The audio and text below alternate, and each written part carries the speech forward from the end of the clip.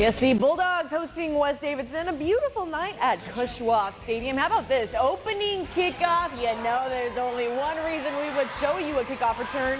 And that's when you do what Keyshawn Carpenter is doing right here. Oh yes, that's one way to open up a game. Thomasville immediately on the board, 6-0. Later, Dogs driving. How about Jose House Carmona knocking the ball out loose? It's recovered by Derek Freeman.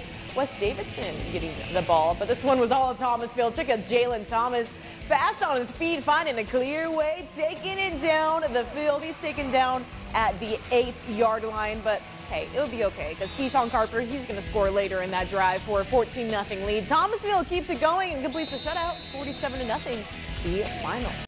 Staying